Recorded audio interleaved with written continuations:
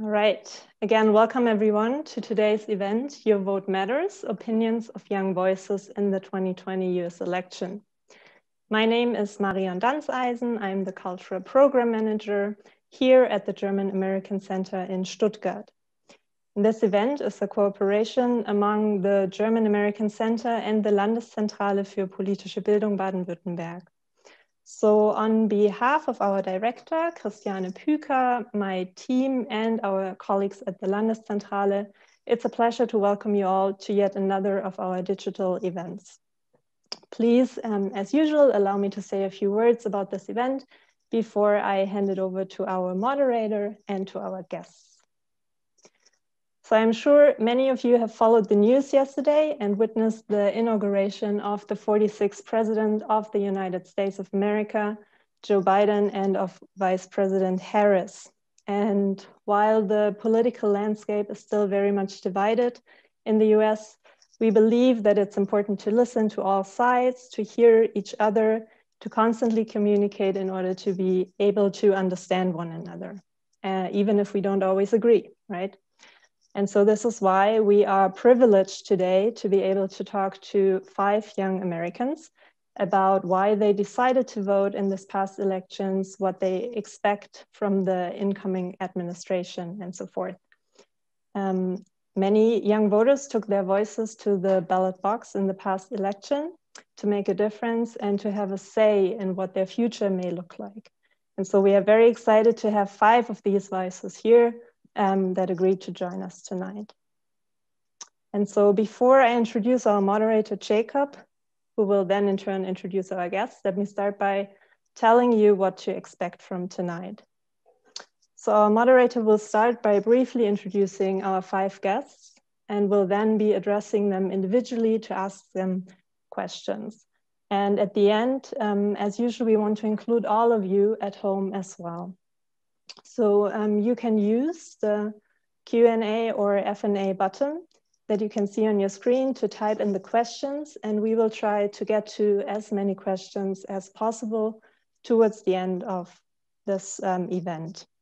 So if you feel more comfortable asking these questions in German, you can of course do so, and we will then translate them for our moderator. And if you feel like you want to address a specific person or a specific political party that is represented by these people, then please also mention that in your question so we know who to address directly. Okay, just so you know, for everyone at home, the chat function will be disabled and you will not be able to turn on your microphones or your camera during the event. So now let's welcome Jacob. So Pierre is the moderator of tonight's event. Hi, Jacob. Hi, Marian. So next to his actual job, Jacob partly works as a teacher at our institute and has supported us in many excellent projects, past and present. And so being a rather young voter himself made him the excellent choice for this event. And we are so pleased that he agreed to join us and support us tonight. Just as a brief background, Jacob holds a bachelor's degree in secondary education and a master's degree in education. And he came to Stuttgart in 2018. And before that, spent 3 years teaching US history and world geography in Illinois. So it's great to have you here with us, Jacob. And without any further ado, I'm handing it over to you to guide us through the event. Thanks so much. Excellent. Super excited to have the chance to pick the brains of 5 young voters. My mission here today is for us to have a discussion, a fluid conversation from people that are going to have viewpoints on both sides of the aisle. And I'm super excited to see not only what I'm going to gain from it, but I think what our panelists and our viewers will too. To give a little framework before we get started officially, and I introduced the panelists, I wanted to give a brief kind of outline of, or overview, if you will, of some of the topics that we'll be covering. First, I wanted to take a look back to the election, look at some of the results and see the impact of young voters when we're analyzing it through the election perspective. We will touch on a few topics or specific issues that are important to our panelists and try to get some feedback on what that will look like. And then obviously we can take a look forward as well. We're about 24 hours post inauguration of President Biden. And so we'll have a chance to look and see what the panelists are looking for as we move forward. So that's a brief outline. And I wanted to now introduce who will be joining us and having a great discussion tonight. First, we have Chris Elmore. Chris is a senior from Carmel High School in Carmel, Indiana. Started in politics when he was just 15 and recently earned the position of executive director for Hamilton County in Indiana. So Chris, thanks so much for joining us today.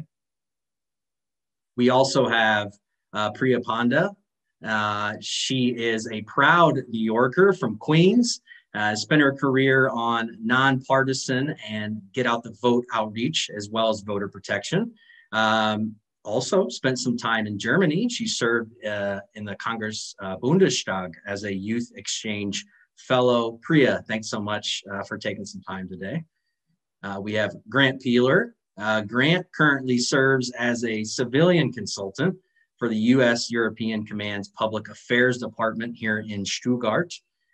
He has worked in a lot of different roles in the public domain, including various capacities across the European landscape for the U.S. military. So Grant, thanks for taking some time. We have Anna Irvine, who's joining us. She lives in Munich. I think she's actually in Ohio right now, but lives in Munich. She is a program coordinator on the social innovation team for Steelcase. They're focused on social impact and leveraging business as a force for good. She's been all over the place. Spent some time in Baden-Württemberg as an English teaching assistant. Spent some time in Berlin working for a nonprofit and even has volunteered in Bolivia. So Anna, thanks so much for joining us. And last but not least, we have Ella Taylor. Ella lives in Florissant, which is a suburb of St. Louis, Missouri.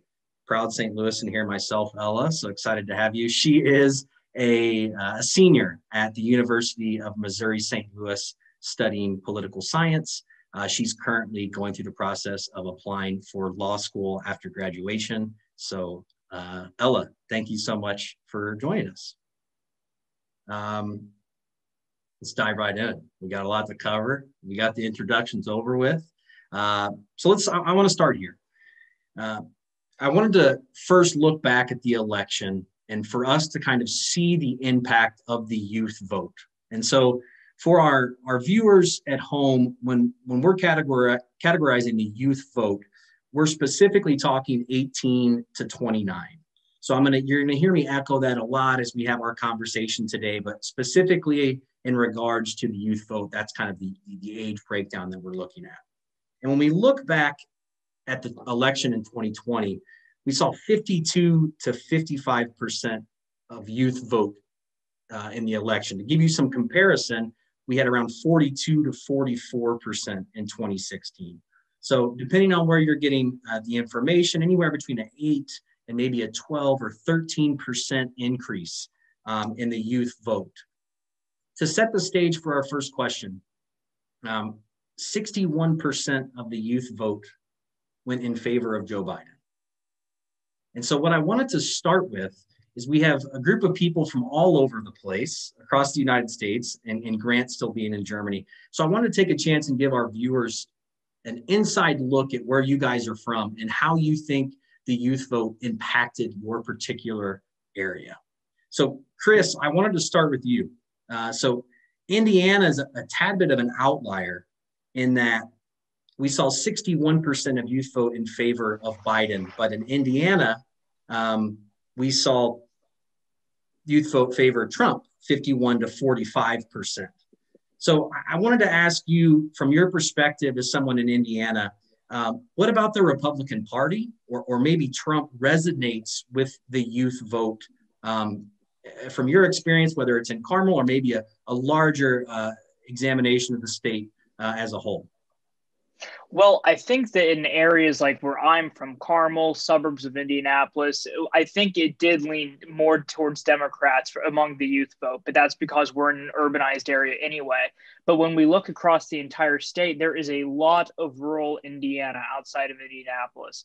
And when you go into those areas, they tend to lean more conservative. Because that's really the way they were raised. And when you have lower voter turnouts in those areas in general, it turns out that just the youth who wind up turning out there are going to go for President Trump. Now, the only other thing about that is Vice President Pence obviously lived in Columbus, Indiana beforehand. So that's another rural Indiana area. He arrived back home yesterday, or I think he arrived home yesterday. So I think they had a home court advantage here. But I think that the important thing is that, yeah, Indiana went for Trump, but it didn't go so heavily Republican as people had thought. In the area that I'm in particular, we had one of the top 10 U.S. House races in the entire country, Victoria Sparks defeating Christina Hale, Indiana 5th Congressional District. 538 national pollsters all rated a toss-up. The DCCC, which is the Democratic Party's fundraising arm, dropped millions of dollars for Christina Hale, but they ultimately lost that race. But pollsters thought it was going to be between 2% and 4%. It was a 52% chance that Victoria Sparks was going to pull it off. And this is in a historically a reliably Republican district. So things are absolutely changing in Indiana, I think. And I think that while Republicans have the advantage right now on a statewide range, President Trump probably should have secured the youth vote by more than 6% when it comes down to it. Okay. Interesting. So we get the perspective from Chris in Indiana. So let's now jump. I want to jump to you, Priya, as someone who's proud New Yorker from Queens. The youth vote in your particular state kind of more matched national averages for Biden. We saw 60% of the youth vote in New York was in favor of now President Biden. What are your initial thoughts, or in looking back, what are some of those things that you feel like resonated with the youth vote in New York? One thing that, feel free to comment, but I think of, a strong young, like an AOC or someone like, that has a really strong impact on the youth. So I'd love to hear your take on what you felt inside of New York. Yeah, absolutely. Happy to share those thoughts around that. I think to start off, one interesting thing to observe just in general, looking at the increase of youth vote, especially during this election, is how particularly the expansion of vote by mail, early voting programs, no excuse absentee really was able to facilitate such an increased level of participation, especially in New York. So early voting in the state of New York is actually fairly new. I think 2018, maybe 2019 was the first year that we had early voting. And this was especially important in the pandemic to give people more options to be able to vote in a safe and accessible manner, whether it was coming in person those few days before election day to vote, or maybe requesting an absentee ballot. I really think that those factors really played a role in increasing the youth vote and making it higher, because now younger people who may be dealing with, they live on a college campus, but they're registered to vote in their home community, and that they don't necessarily know where to vote. They have more options on how they can participate in elections, and having those additional options just made it a lot easier for young people to be able to prioritize getting out in our democracy a lot more. So I think just in New York State alone, those expanded options, and I'm sure elsewhere, really helped facilitate the youth vote. And I think it's no strange or anomaly that New York is a safe blue state. We do have a big majority of Democratic voters, so it doesn't surprise me that a lot of younger New Yorkers voted for Joe Biden. And I think another really interesting thing to keep in mind, especially with the youth vote in New York City, is the population of young people of color that are there that are voting. I think it's really important to uplift them, especially in light of COVID. New York was really seriously hit with COVID-19 early on in the pandemic. We were the hotspot for COVID, and a lot of people were losing their jobs, having to step in to take care of their family, restructuring their lives, really dealing with a lot of upheaval as a result of the pandemic. And I think the way the pandemic paid out, and perhaps the lack of support from this administration to get people the necessary relief they needed for COVID, really played a role in helping decide how young people voted. And then I'm sure, just as speaking as a voter myself, I know a lot of people care about student debt cancellation. That's an issue that's in a lot of people's minds, racial justice issues. Oh my God, there's just so many issues that people are interested in voting. So I think COVID was definitely a big role in pushing that turnout, but I also think just the expanded options in general really have pushed people to want to come out and vote in higher numbers. And like you mentioned, AOC, yeah, like New York City especially. So I think it's really important to keep in mind some of the differences of New York, and people don't realize that New York State is not just New York City. I've lived in New York City and I've gone to college in upstate New York, and there are definitely differences, of course, with the urban-rural divides, the political divides there as well. So there's definitely more of a progressive, I guess, a more structured progressive voice, I would say, in New York City, but that's not to say that upstate New York and the rest of New York doesn't have progressives out there. I think a lot of upstate New York needs to be organized better, and I think we're really seeing the results of that progressive and strong organizing starting to come to fruition with the way that people are turning out. Okay, interesting. So Indiana, New York. Anna, I know you spent a majority of your time recently in Munich in Germany, but Ohio was interesting because Trump wins Ohio 53-45. But when we specifically get into the youth vote, there's a switch, 54% in favor of Biden.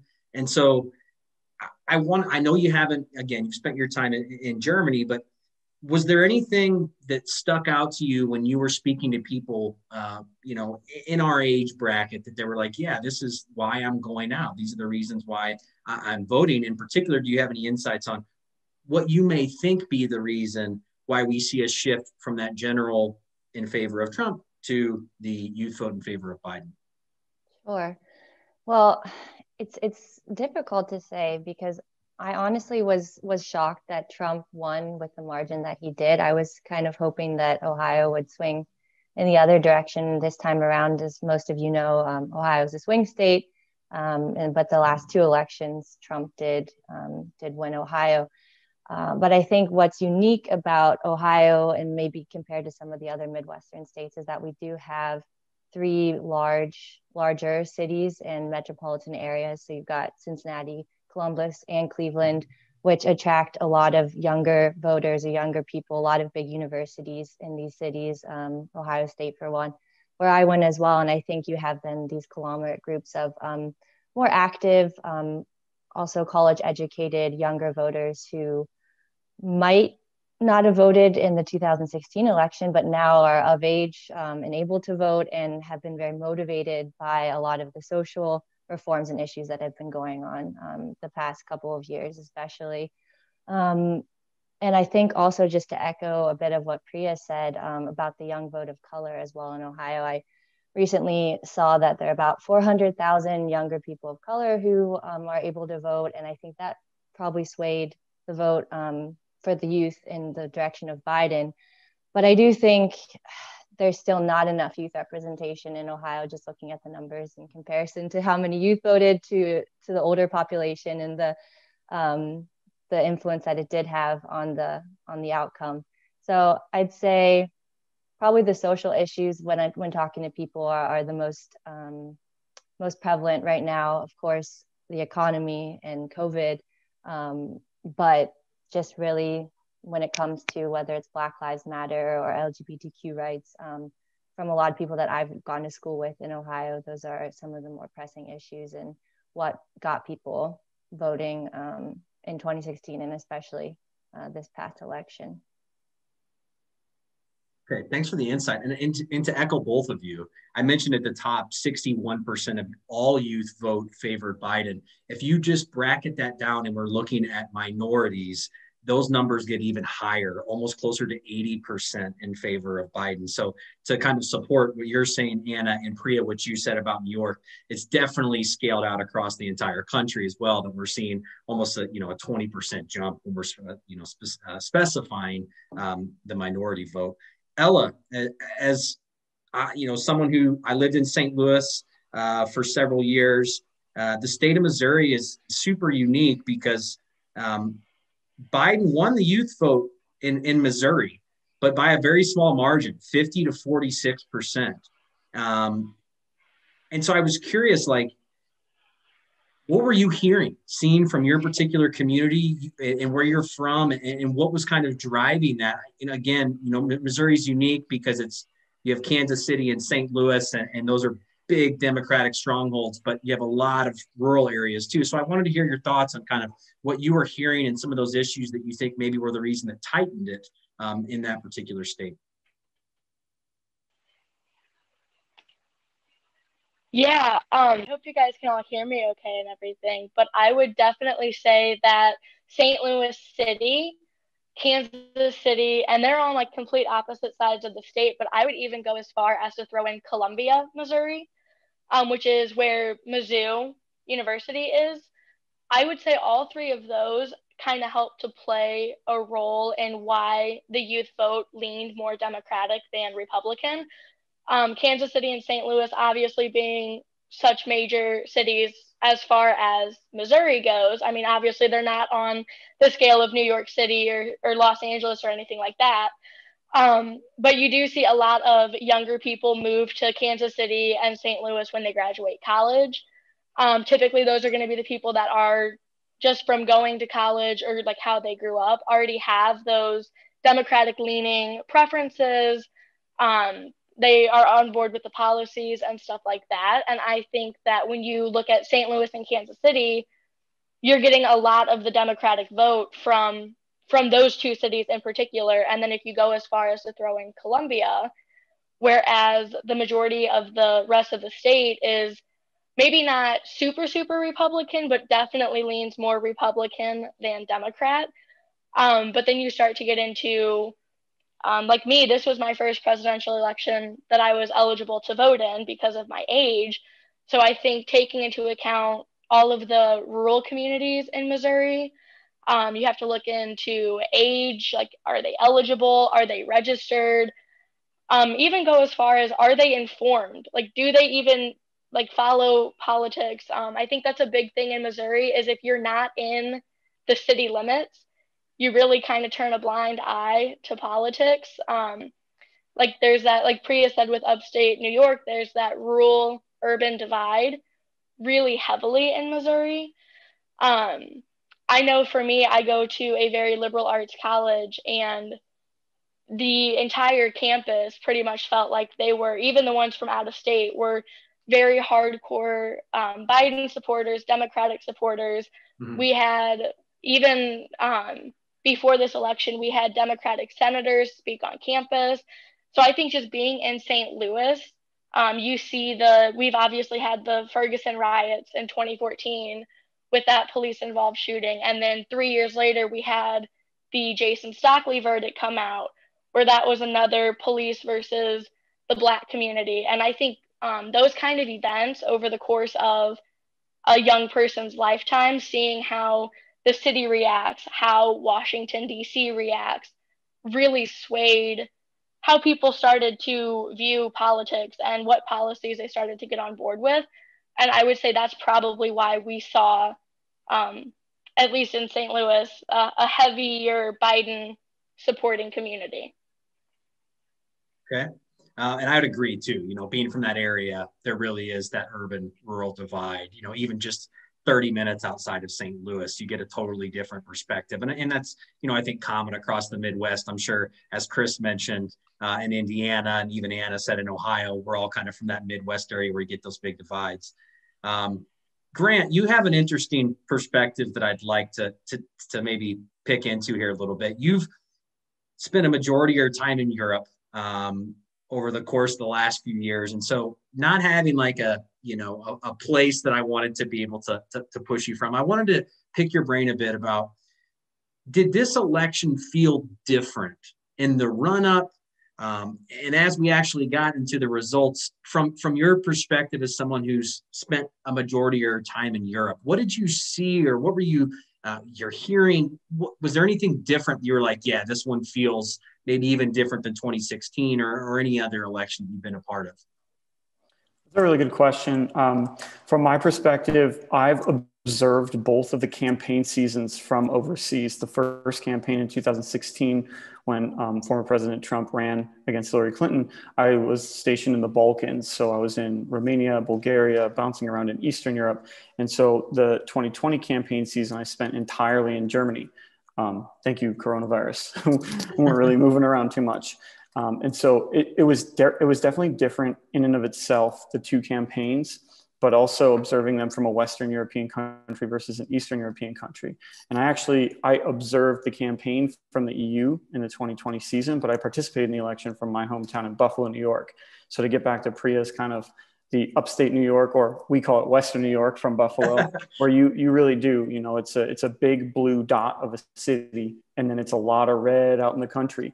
But it's not always just, I think people from the city think it's the city and then the rest of the state. I think in Buffalo, I observed a very significant Albany versus Buffalo. There was the city, but also Governor Cuomo. And so seeing how state politics affects the local area was very interesting when I was on the ground during the election. And then it kind of seemed like the election went on for a whole month. But being in Europe, watching this thing unfold from the beginning of the campaign seasons, it seemed a little bit different this time.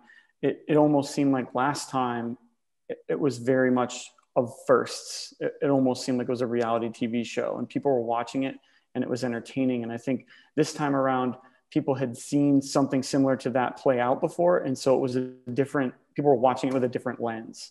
We have 4 years of context to apply everything that happens. And I think that was part of the reason why it unfolded the way it did in 2016, and part of the reasons why it did the same in 2020. And I think, I'm sure most of our viewers on this channel are German, and I think Germans are very critical, period, like about everything, but even specifically about the United States administration, what we do in America, specifically, back domestic issues, but even what we're doing over here, specifically being part of the military community over here. I used to play a game driving to work where I would turn on the radio and listen to the morning news and see how long it could go before they talk about President Trump or the United States or something. And I don't get out of Bad Cannstatt, like we're not across the river into Stuttgart yet, usually. And it's interesting because, we're talking about the demographics and the youth vote in a lot of these areas. And I think in Stuttgart, I can't provide you a great breakdown because I think most of the youth out here would be either dependents of service members or like younger service members that fall into that under 32 category. And so this would be like junior enlisted and junior officers serving overseas, living in Europe. And I know a lot of people voted, and I've been the voting, I can't remember what it's called, Federal Voting Assistance Program officer for the unit before, and had to like help people register and get their ballots. So, for the people in the military community, it was very much the same as normal, like you vote by mail. But it seemed, even observing kind of on social media, the people back home. And then when I finally, we took our trip back home for the holidays and saw how people were actually doing these things, I kind of sat down and I was like, I've never heard of people voting early. I didn't know you could. And I know the laws are different in every state, but it seemed like I voted on the election day and I felt like I was way late. And I was like, am I doing this wrong? And so that was another thing I noticed. But one thing I think specifically on the topic of youth, I think in Europe, the youth movements, they care broadly. I've seen the climate protest marches in Stuttgart, and these are kids just leaving school in the middle of a day and marching through the city, but there's adults there too. This is not, it's not Greta Thunberg by herself. It's a global movement. And these are things that politicians are taking note of. And I think it's interesting for me to see that kids at younger ages, I think in Europe, are getting more involved and caring more about things that I remember caring about when I was in middle school or high school. Sure. It's encouraging to me because these are the people that will be the youth voters soon. Yeah. Okay, great. Consider that our little trip around the globe here, as we got some perspectives for all over. But I do want to dive into some specifics on the issues. So I want to give you guys some context first. I was interested to do some research into the top issues that drove youth to the polls. So I'm gonna give those guys to you, and I'd love just to kind of hear your thoughts, if those kind of match what you were anticipating, or maybe you would have thought something completely different. So according to the data, I'm just going to read them as we go. I'll give you the topic, and then again, to make sure I'm clear, these were the top issues that drove youth to the polls. Okay, so in relation to coronavirus, 42% of Biden supporters said that that was their number one issue, to Trump's 21%. Racism, 21% of Biden youth vote said that that was their top issue, to Trump's 7%. Climate change, 12% of Biden youth vote said that that was their top issue, to Trump's 3%. Here, I think, is really good insight. If we bracket just economy and the jobs, so I know that that's very broad.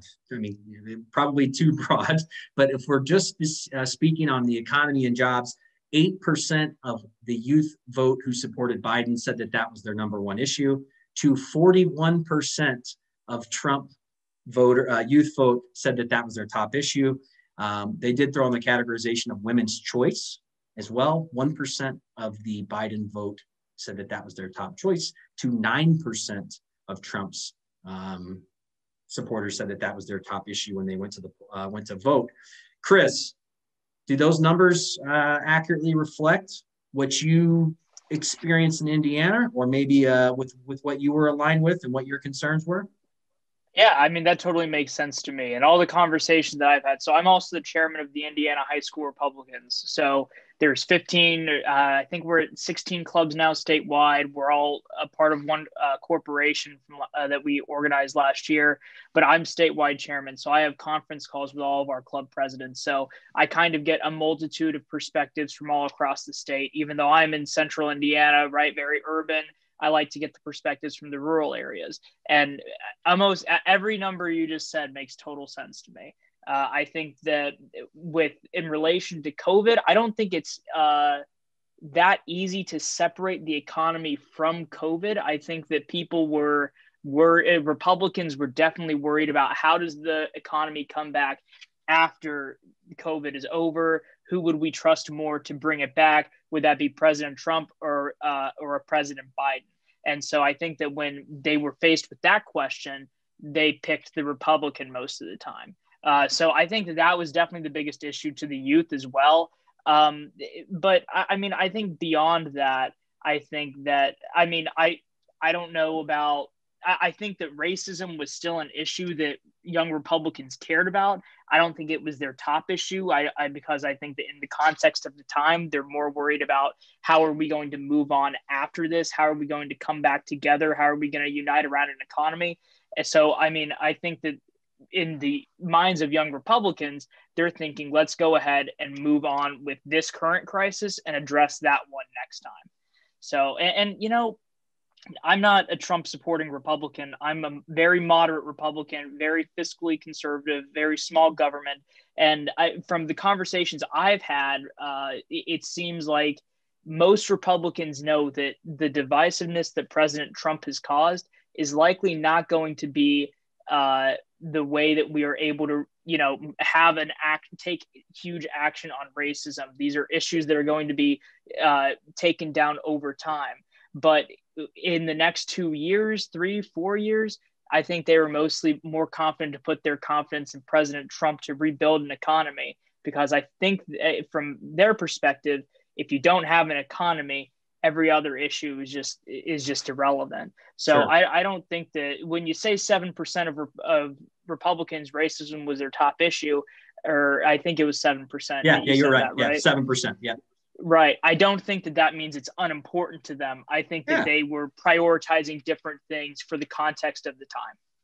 Yeah, and I think that's probably important, Chris. It's a great point. You know, most of the time when some of these polls are conducted, you're just given a flat sheet, right? And you're saying rank, you know, list these 1 to 5 on level of importance. So, you know, I don't think it was probably a blanketed way. It's an important point that you made there, Chris. I think it's a valid way to look at that, is you could say, you know, it doesn't mean that that's unimportant. Sure. It's just that in the comparison of what they valued highest on a scale of 1 to 5, they selected the economy and jobs. So Chris, thanks for your sorry, one more thing. Yeah, I mean, fine. Yeah. For example, context on that point. So when the death of George Floyd happened and the BLM protests started all over the country, I had a conference call with my executive board for high school Republicans, and we started the Lincoln Initiative for our last year of being in our respective offices. And what it is we're trying to put together a program to promote diversity within the Republican Party, make minority voices heard, so that when we're trying to reform the party into the future,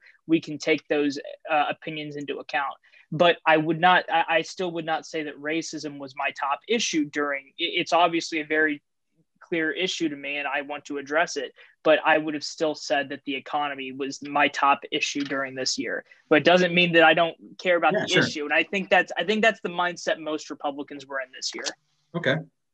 Priya, I just was curious, such a big discrepancy on those economy and jobs. Like we just said, 41% of the youth vote saying the economy and jobs is the most important issue for them. Any ideas or thoughts on how there can be such a large discrepancy?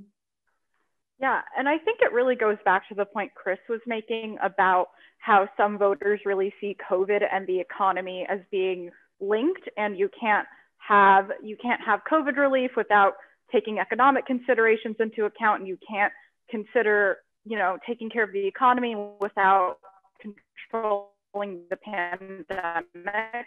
So I think that definitely also came into play with a lot of young Democratic voters, but I think perhaps in more so of a reverse way. So rather than prioritizing the economy, they were prioritizing our first thing really needs to be addressing COVID and getting that spread, getting people relief so that they can safely stay at home, getting people rent relief, mortgage relief, ending evictions and everything, and really addressing that from addressing public health as being a way that you strengthen the economy, and that we can't have and reopen the economy safely unless we're really tackling those key public health concerns first. And I think also looking at the issue of racism, the way that I personally see racial justice when I vote is it's more so of a lens for me that I kind of apply to all issues. And I'm sure there's lots of Democratic voters who will do the same, will be like, okay, I care about COVID and the racial justice lens is really important and valuable to me. Or I care about climate and reproductive rights, and racial justice within that is also something I'd like to see prioritized. So I would say, I think going along with what Chris said, it really depended on where people's heads were at the moment, especially when you're ranking things on a survey like this. But I would imagine that there's lots of folks that are really interlinking these issues and really keeping in mind that I want my COVID response by this administration to prioritize racial justice. I want us to think of all the Black and brown people that uphold our economy that have been impacted by COVID and desperately need relief and need to get their jobs back. I'm going to think about Black women and rural women that are impacted by reproductive rights issues. So I think those lenses can really be applied across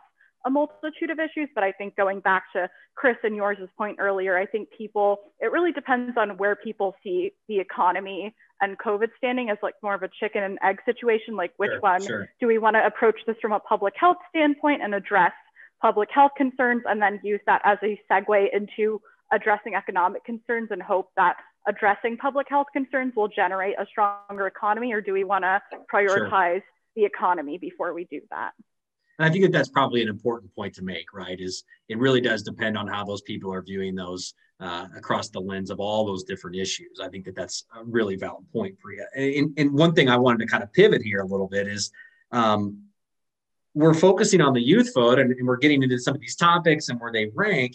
I wanted just to ask you guys, you've heard those numbers now. Anna, from your perspective, are you seeing any differences between what you think is important versus maybe, say, your parents or your grandparents or, an aunt or an uncle that you're involved with? Is there a big gap between what you're prioritizing and what they're prioritizing? Well, I'd say, so with my immediate family, we're Democrats, we're quite liberal. And I do have, though, a handful of family members who live in more rural areas, Eastern Ohio, and live on a farm they're farmers. That's the way that they get their income, and that's their way of life. And I have definitely noticed a trend toward, or a very different trend to what's important to them versus what's important to me or my parents and siblings. And that being said, I grew up in Franklin County, which not in the city of Columbus, in a suburb, but it's still predominantly a blue area. It did vote for Biden. The suburb I grew up in, though, is more conservative in general. So I've seen kind of a bit of both ends of the spectrum. And I would echo, I think, what Chris said, as well as this word economy that's often tied to a lot of, quote, conservative values or people who tend to vote Republican. My question is, when a lot of those people do say the economy was the driver, like what the definition of economy means to them. Sure. I think a lot of it gets tied to taxes, right? And people who just don't want their taxes raised, and that's their driving issue. But I think people in my family as well, I mean, probably appreciated the subsidies that Trump provided for the farmers, these kinds of things. They also aren't as aware about COVID necessarily. I'm sure they have had people who've either been hospitalized or been afflicted by the virus, but there isn't like as much mask wearing going on in the rural areas of Ohio, sure, from what my family's told me, right? So I'd say in that sense, the numbers do make sense that people who, from my side of the family, that would vote for Trump are not saying Corona is their top issue, but more so focusing on this quote economy issue, whatever that means. And just as a side note, I was a bit surprised by the numbers you read. I think, of course, like Priya and Chris both said, you have to choose one. So it could be dependent on, what people just were prioritizing as that first choice, and the other issues might be, right there up there with them.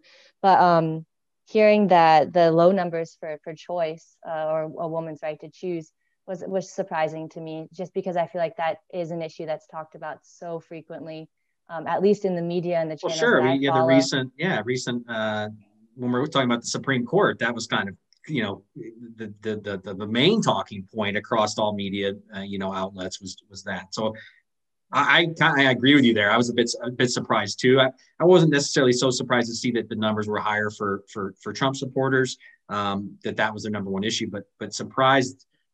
I guess it's just kind of a sign of the times, right? There's probably so much you just are what's in front of your face, which is interesting.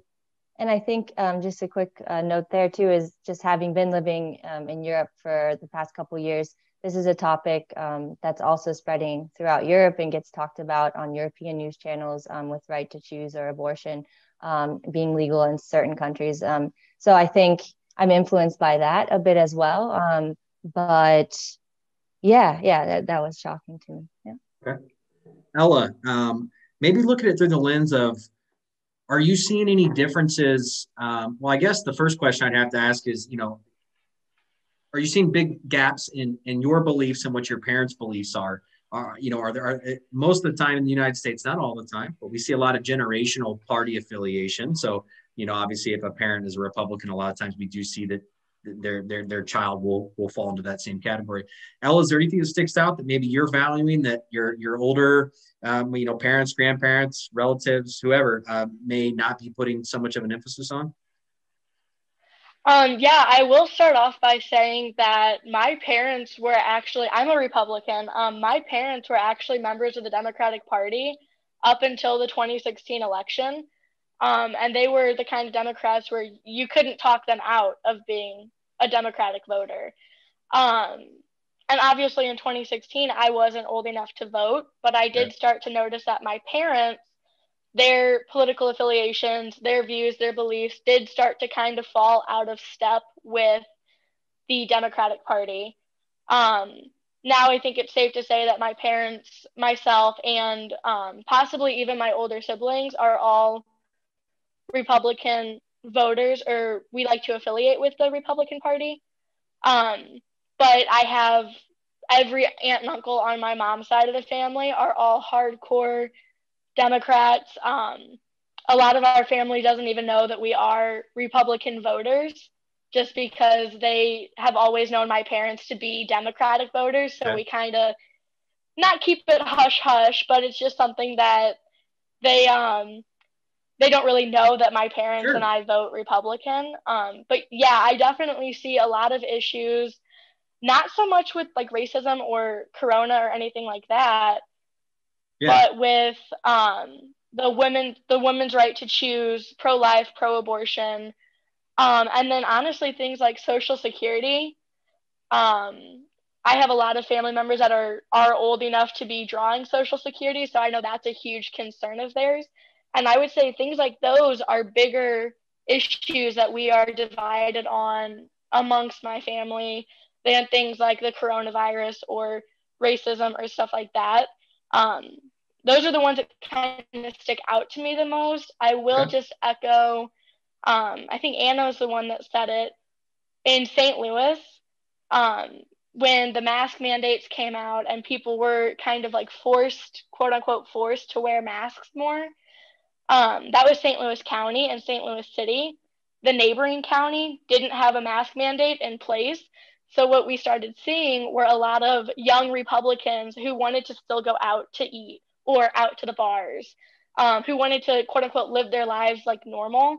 They were starting to travel across the river to the neighboring county because they could get away with not wearing a mask, and they could get away with living their life as they had been. And I think that kind of plays into, we've been talking about corona versus the economy. Are they interchangeable? Stuff like that. I would argue that for a lot of younger Republicans in Missouri, that was a huge concern of theirs. If you take away the restaurant industry and you take away things that we're used to doing on a frequent basis, how is that going to affect the economy? So they were trying to find loopholes to still go out and support these businesses, still go out and do their normal things without seeing the economy, quote unquote, tank. So I will say that there's a huge divide. Yeah. Being from that area, it was definitely, kind of one way or the other. I kind of here in Germany, being, located here where we have an 8 p.m. curfew, and things like that. And then I see my buddies in St. Louis that are like, out like normal. So I want to take this as an opportunity to shift a little bit, because I started to, I told you guys in the beginning, I wanted to look forward a little bit too. So I wanted to focus the attention on the new 117th Congress that, we all just put into place. We saw an increase in the number of women and minorities, but because we're focused on the youth vote, I wanted to look this up to see the average age of a Senate member of the 117th Congress is 64 years old.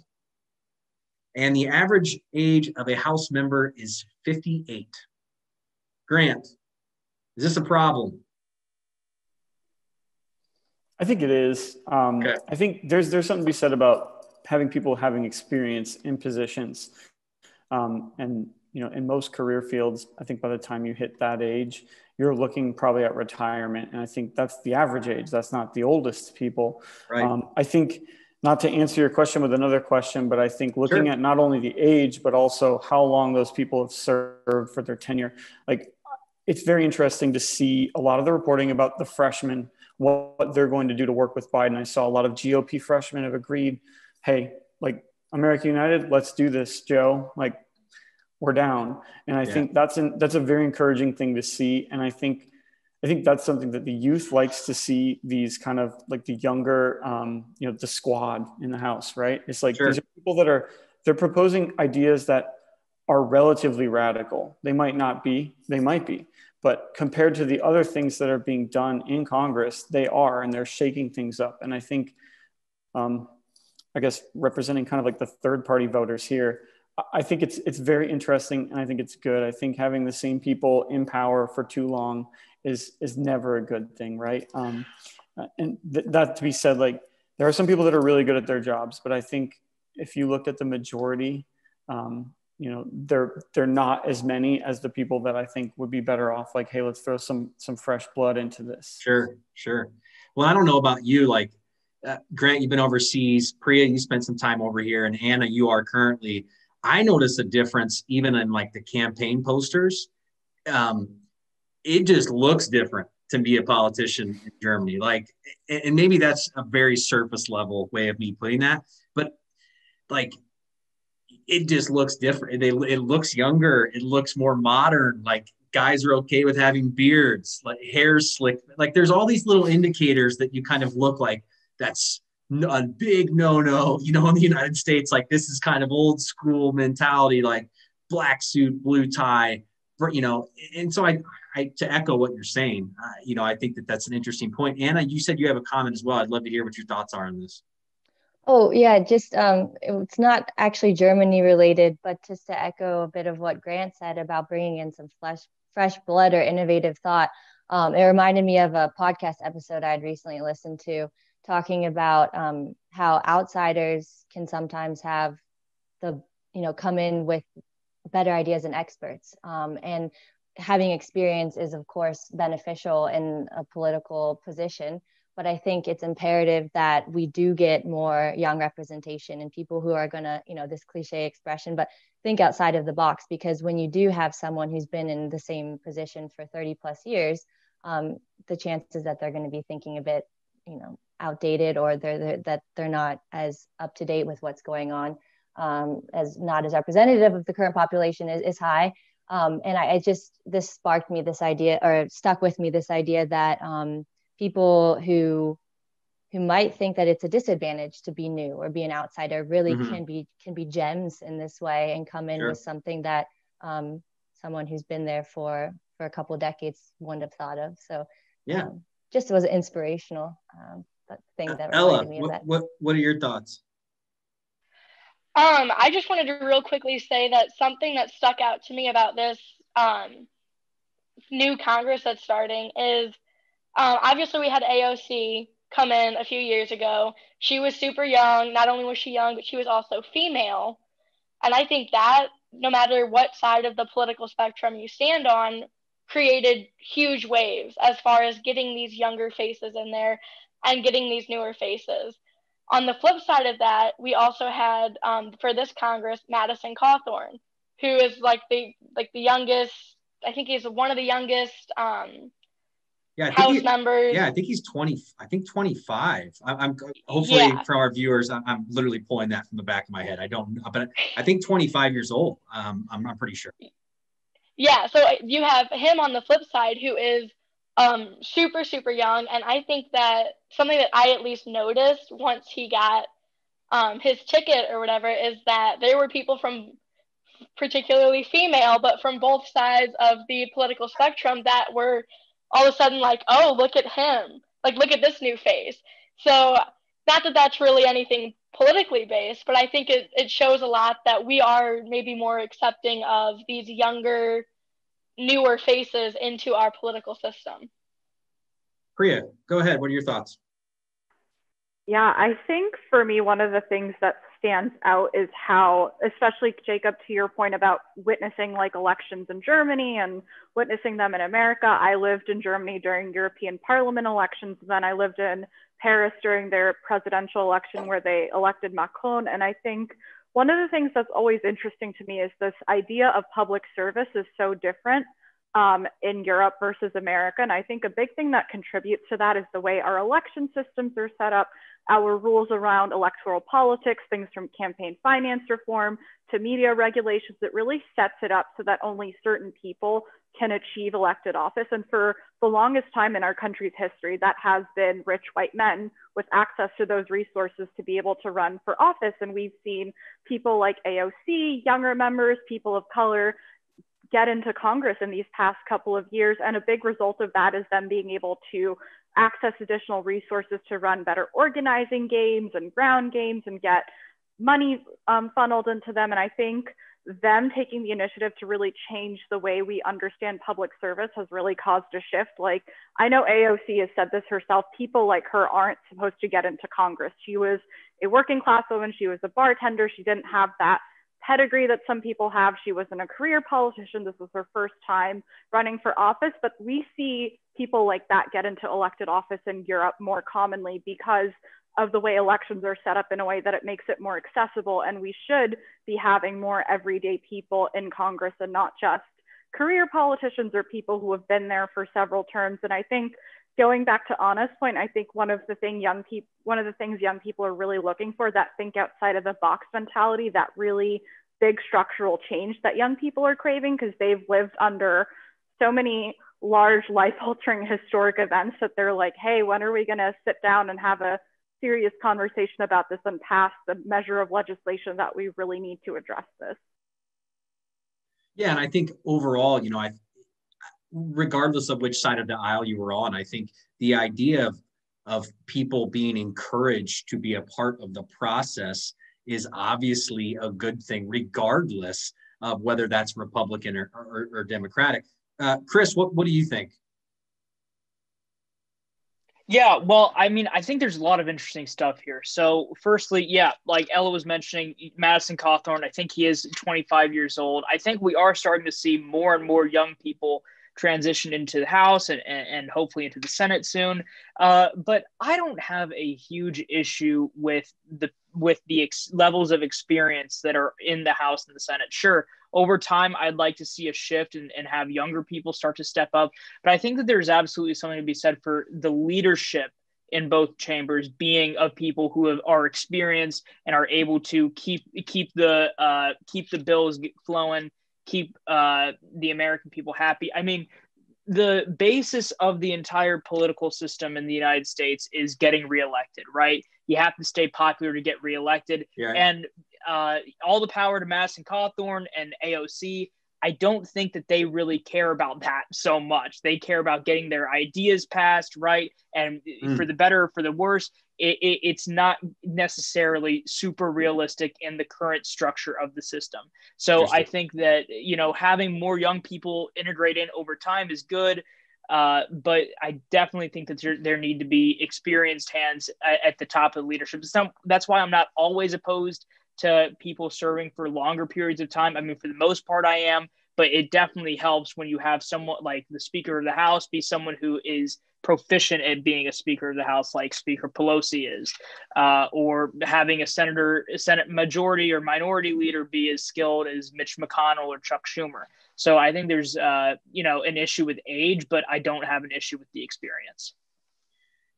Yeah, I think it's a great point, Chris. Is like, I think in any organization, I used to be I coached some college football for a little while, and we had a guy on staff that said, like, you always have to have an old guy on staff. Like, we used to joke about it. But Chris, to kind of echo that, his thought was like, we want someone that's been through all this stuff before, that when we get down in like the fourth quarter of a game, I don't want to get too much into a sports analogy with all you people, but he wanted someone that's been there and done it 30 times and like keeps everyone calm. So I think, Chris, it's an interesting point. I can't believe it's 7:58. I want to focus a couple questions here, and then we do have a few that were submitted by the viewers. So one thing I wanted to try, just, we are now 24 hours post inauguration of President Biden and Vice President Harris. We are obviously, there's a turning of the page when a new administration comes in, but I think we'd be remiss to not take an opportunity. And I'm going to ask the question in a way that's going to force you into a one-word answer. So I'll give you guys a couple minutes to come, or a couple seconds to create your answer here. But when we look back on President Trump and the past 4 years, I wanted to see what your guys' thoughts were. What word will come to mind? What one word answer will come to mind when 10 or 15 years down the road, we look back on Trump? What best exemplifies the administration? And maybe it's not even specific to, him as the person, maybe it's the environment in general, but one word that would kind of exemplify, you think, best what the past 4 years have been like. Grant, can you start us off?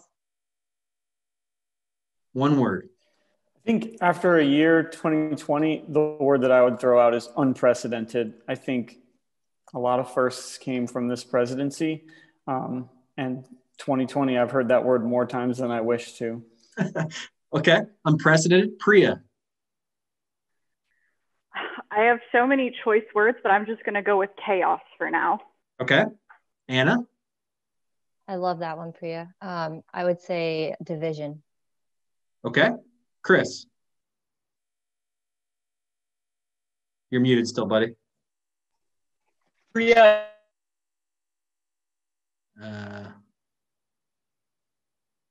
we lose Chris? 2016. Can you hear me?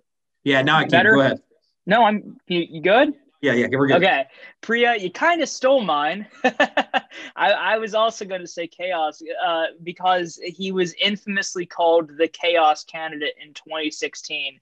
And I mean, I think that that is definitely a word to describe his presidency. I don't think it was always his fault, right? I mean, I think that it stemmed from his leadership style. He delegated a lot to his family members and not necessarily the experts. But I mean, I think the chaos is what it comes down to. Okay. Ella. I'm going to say persevere. Okay. I like that positive attitude, Ella. You need a little bit of that. Okay. So I want to focus on one additional thing, and then we're going to we'll focus on some questions that came from the audience because we have about a half hour left. But I really do want to take a look at the inauguration yesterday. And there was one thing that stuck out to me as I watched at home. President Biden mentioned the word unite. I counted 11 times in his address. So again, first watch, 11 times is what I counted. The theme, they kind of put the theme on the inauguration, and that was America United. I think regardless of which side of the aisle you're on, there's definitely a different tone or at least a rhetoric from President Biden. But I'm going to make a dad joke here. There's still an elephant in the room. There's actually 74 million of them from the Republican Party that voted for Trump. So my question to you guys, and again, I'll try to ask you to maybe keep it under a minute here, because I'd love to get everyone's perspective, but again, just try to keep it kind of condensed. What does unite look like for 2021 and this new administration? I know that question's a bit broad, but just some initial thoughts. What would have to happen, in your eyes for that to come true? I think the reality is we're moving forward with a Biden administration here. 17 executive orders signed in the first day, a lot of rollbacks of Trump policies. We're back into the Paris Climate Accord. We've defunded the wall, the building of the wall on the southern border. So, Grant, let's start with you. What does unite look like, or what would that look like from your perspective? So you kind of stole a little bit. I wanted to say, I think uniting is not that everyone is on the same page and agrees, but it's that we're all moving forward in the same direction. We're not marching in step, and we're not holding each other's hands and hugging as we go. We've got to stay 6 feet apart, obviously. But it's that we're kind of, at best, stumbling, trotting along, jogging. Some people might need a little help. Some people might be in a car and they can pick a couple of people up with them and bring them along. But you're right. I think with the signing of a pen, lifestyles changed last night. Certain policies are erased. Certain policies we're back on board again. Now we're walking all in the same direction alongside all the other signatories of certain major policies. And so I think, to keep it under a minute, we don't all have to be, arm in arm, but as long as we're kind of moving along down that road, I think everyone wants to see 2020 in the rearview mirror right now. Okay. Priya, what do you think? I think for me, where I stand is there definitely has to be some accountability if we ever want to reach the point of unity that I think this country aspires to. And I agree. I really see Grant's point making a lot of sense about how, unity doesn't mean that we hold hands and we sing happy songs around a campfire, but, it just means that we have to start taking that next step, and that accountability is going to be that first step in holding people responsible for lies and misinformation that they've put out there, holding people responsible for actual lives that have been lost as a result of this administration's policies. That needs to happen as part of that healing process that President Biden has committed himself to. So I think there really needs to be a focus on accountability and really just also addressing this big issue of misinformation that has taken over American democracy and how it's caused us to have many of the structural problems that we're seeing today. We really need to, take a very intentional look at what the role of misinformation has been in this past election and just this past cycle of politics we've experienced. Anna, what do you think? I agree as well with both Grant and Priya. I also think that it starts at the top. It starts with leadership, and the rhetoric's there. We saw yesterday a lot more of an emphasis on this idea of unity, on the people, on upholding democratic values and what democracy means to the US. And I think that we're off to a good start, whether you're Republican or Democrat or somewhere in between, to be pushed with a message that everyone matters. We're inclusive. We want to include people. We've gotten rid of an administration, I think, quoting Pompeo from the other day, that said, we're not about multiculturalism. We're not about different types of people. And I think Biden is pushing on the other spectrum to say we are about everyone and we want everyone to be valued and respected. And we'll see if they are and what happens. But I think the rhetoric's there, and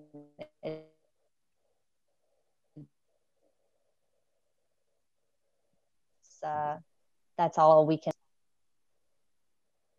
Chris, I'd love your perspective as someone who's very much so involved in the Republican side. There's a certain amount of cynicism that I apply to both political parties, I think, but what would you want to see? I mean, in terms of a uniting of these, I'd love your perspective. Well, there are a few points that were mentioned a few seconds ago. Firstly, I mean, the unity. I think it was easy for Biden to talk about unity. I think it's going to be much harder than he imagines to actually pursue that on the Republican side. And it's not because Republicans are stubborn or hard-headed, but there is a genuine feeling that Republicans and President Trump, the misinformation that Priya mentioned, there's a lot of feeling on the Republican side that, yeah, people were fed misinformation about President Trump. And there are some examples of that being proven true over the last 4 years. Obviously not to say that all news media is like that, but there are a few key examples that really shifted the narrative quite a bit. The Russia investigation was a really key part of it, because what we saw was the news media establishment pushing a speculative narrative that, while they always tried to clarify it was speculative, came off as reporting at a lot of points. So not to say I agree or disagree with any of it, but I think that the effects of that are going to be long-standing within the Republican side. And a lot of those attacks feel like they were instigated or encouraged by the other side of the aisle. So I think that it's going to take more than, I really think that what it's going to take is it's going to take two fresh nominees in 2024.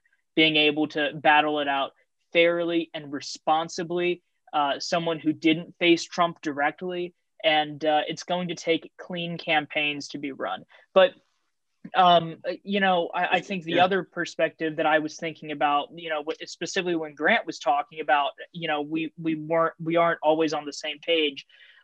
I don't think that we've never always been on the same page, right? But the one thing that we've always been on the same page of, except it feels like in the last 15 years we haven't been, is that America is about freedom and the mixed culture and diversity and the value of our democratic republic. And I think we genuinely had that after September 11th. And I don't know how it happened. I think, I don't know where it shifted a little bit, but something shifted. Mm-hmm. And I think now you have two very different visions for America. I think the difference is that we always were able to disagree on policy, but agree that what the true vision for America is. But now I don't even think we agree on what the true vision of America is anymore. Okay. Ella, what do you think? All right. Well, he literally just stole what I was going to say. Sorry. No, you're fine. About the September 11th, for me, unity looks like September 12th, 2001. It looked like the American flags hanging in windows and on front porches, and people didn't care if you were Republican, Democrat, third party. They didn't care if you believed in God, didn't believe in God. Like, when the Twin Towers fell that next day, the only thing people cared about was that they were safe and in America.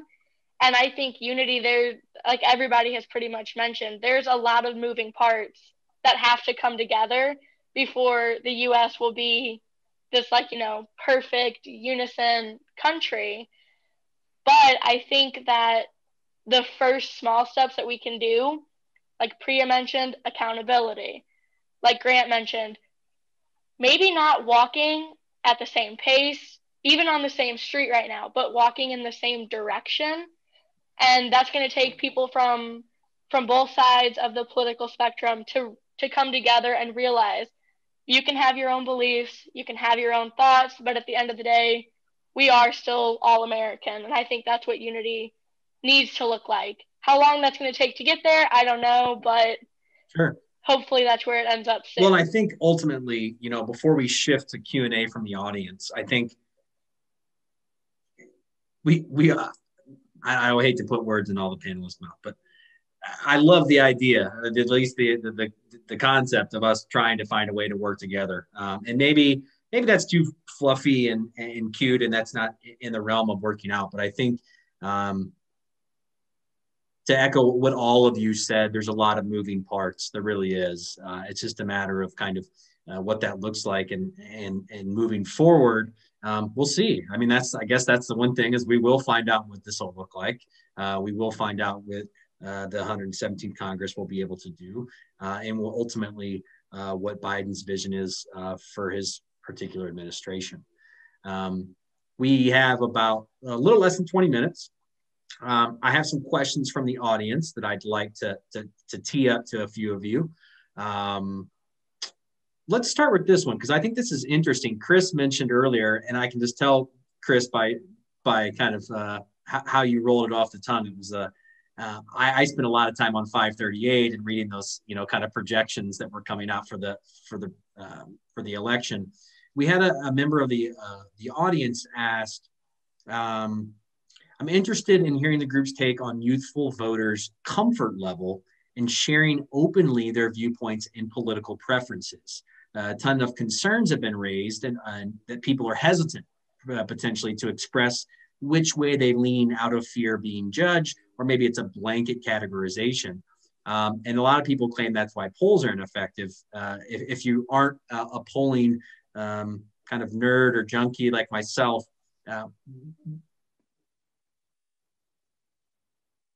it, again, kind of unprecedented. We saw it in 2016 with a lot of the polling, but definitely again in 2020, when we were seeing Biden favored by sometimes 10 or 12 points. And then you see some of those races come back and they're tight 1 point, you know, and sometimes I think probably should have been too close to call, you know, from that standpoint.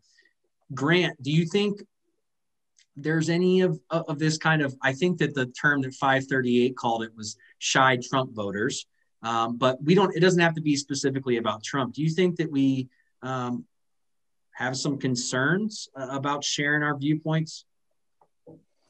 I think the interesting thing about sharing viewpoints and then the relation to polls and talking about elections from 2000 to 2020 is that we've seen a lot of changes in society. So I remember, like, with the dawn of Twitter, people posting that they're eating a sandwich and an iced coffee for lunch. It was like, who cares about that?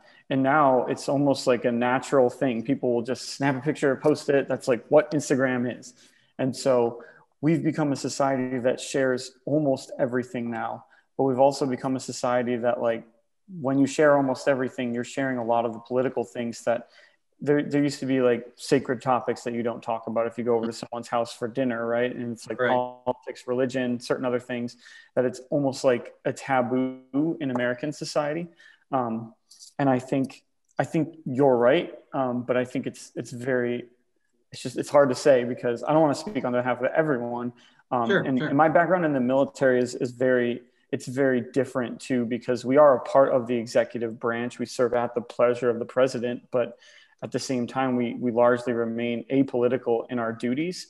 Sure. And specifically, like, the Hatch Act forbids us from campaigning. And so it limits what we can say, which becomes extremely difficult in when you have an incumbent president, someone who's coming back again, and the commander in chief is running for president. So, we have to get sat down and make sure that the service members understand these rules. 100%. So coming from that community, it's very different. And it's a weird thing to be representing, you know, the libertarian, the third party vote, which is very much about like personal freedom and you stay away from me and I can do whatever I want. And coming from a background where it's like, you don't have, you know, that's almost like the most probably understandable thing I think for German people is the like, we just do our duty and that's our thing. And it's been very interesting to see how that works. And I think it's very hard to blanket that, to say that some people are afraid to share because, you know, everyone's got that relative that they're friends with on Facebook that isn't afraid to share anything. And so I think you're seeing it stretch where in society, we're probably like a little bit this middle. I think people are like, I'm not going to tell anyone, or they're like, my entire Facebook is dedicated as live streaming politics 24/7. And I think that's an interesting thought because when I was growing up, I think politics was ever present. We've always had the 24-hour news cycle since I can remember being, you know, old enough to know what that meant. And so it's always there, but now it's almost like omnipresent. I have 5 devices that politics is coming at me from, and, you know, working in a media related job, it's always there. And so it's hard to remove yourself or to kind of share these things openly in this age. And we'll see where we go from there because, you know, we've seen some radical decisions by social media companies, private firms. Yeah, 100%. I had a question. I didn't have enough time to get to it. Maybe I'll just share the stat with everybody just so you guys can kind of get an idea. You know, I wanted to shed some light on kind of the role of social media and those types of things. But I was interested. Pew Research poll did a poll in which they said 66% of social media users are using a social networking site to engage in some sort of civic or political activity. And that's 2/3. And I would really be curious to see what that number looked like, say in 2012, 2016. It's way different now from that perspective. So Grant, thanks for your feedback on that. We got another question here I think would be interesting. Chris, I'm going to kind of ping this one towards you, okay? It says, over the next 4 years, do you think the Republican Party is going to focus on going, the way that they put it, quote, back to the basics, or carry on with Trumpism? This is something that I really am interested in seeing how the GOP moves forward. I think if you take what happened on the 6th of January, that kind of shifted entirely the GOP strategy. And I think, you know, I read multiple reports that there's some division within the party, even in DC right now, in which way they would like to go. What do you think? What's the strategy moving forward here? Well, I think there's 2 things to keep note of, right? You have the establishment government Republicans, the Senate, the House, the leadership in both of those from the GOP side. But then you have the RNC. And the RNC is composed of basically Trump handpicked who was going to be on the RNC when he ran and when he ran for re-election. So the RNC, I mean, I don't know if you ever saw the reports, but on January 6th, he called into an RNC meeting and he was greeted with applause. And any member of the RNC who didn't applaud for him or spoke out against him got ostracized by the rest of the committee. Now, I think that that's a temporal moment. I don't think that's going to last very long, especially now that Trump is in Florida and he's going to be there for a while. But I think a lot of it comes down to does Trump run again or not? Because there is a lot of people who really think that he will. I'm of the personal opinion that he seriously is considering running again. In his speech yesterday before departing for Florida, he said, "We will be back in some forms," kind of flirting with the presidency once again. But moving forward, I think 2022 is going to be the year to redefine the party if it happens. And I think that the forces, I mean, there were 75 million people who voted for President Trump. Right. Sorry. Can you see me? Yeah, you're good. You're good. Okay. There were 75 million people who voted for President Trump, right? But I really think about half of that are actually the hardcore Trump people. Okay. I think the other half of that are people who flipped a coin, said, I still would prefer the Republican over the Democrat, and went that way. So I think that, it seems like from the media perspective that Trumpism has the advantage, but I really don't think that's the case.